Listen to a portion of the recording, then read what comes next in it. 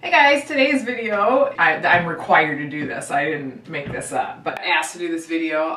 This is not my idea.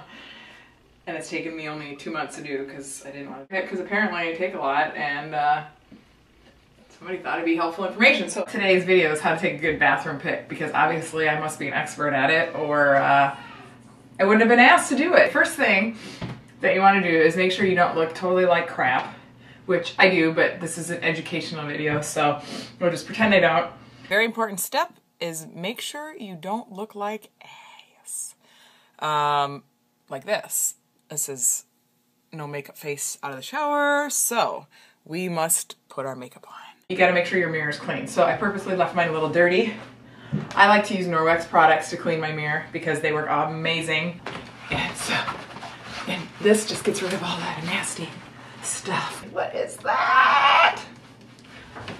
Okay, I think that's pretty good. You want to make sure your mirrors are clean. Nobody likes a dirty mirror, and that's what they'll notice. So no matter how awesome you look in your picture, your spots will get pointed out. Also make sure your countertops are clean. I don't particularly pay attention to that as well because I'm busy, I don't really care.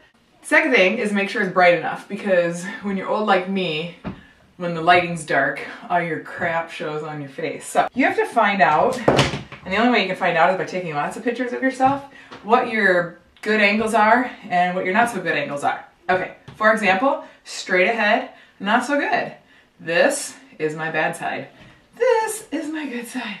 Like, I like this side and I don't like this side. So most of my pictures I will be facing a little bit that way. So I'm totally asymmetrical, which I know beauty's supposed to be symmetrical, but I am asymmetrical, totally. Another thing is, I'm a square, I'm blocky, so you'll never see me straight on because I have a short torso. I think that's why I have abs.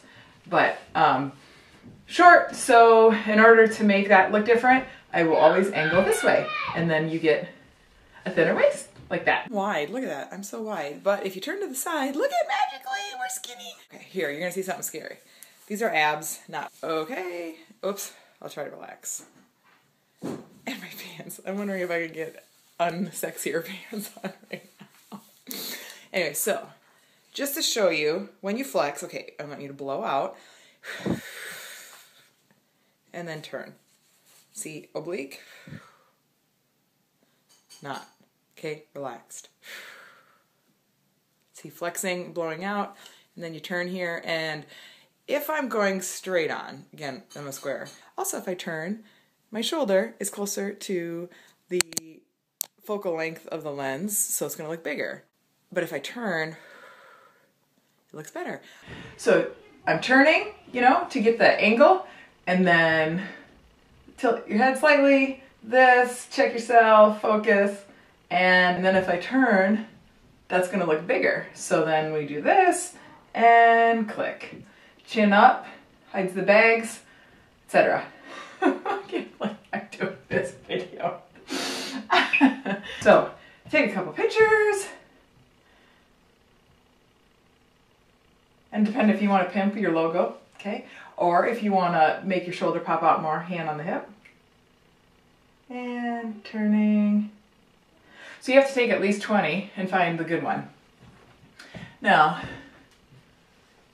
for you girls that think booty's awesome, not flexed, flex. See that? See how that makes a difference? Flex, not flexed. Flexed, not flexed. I gotta go to the gym.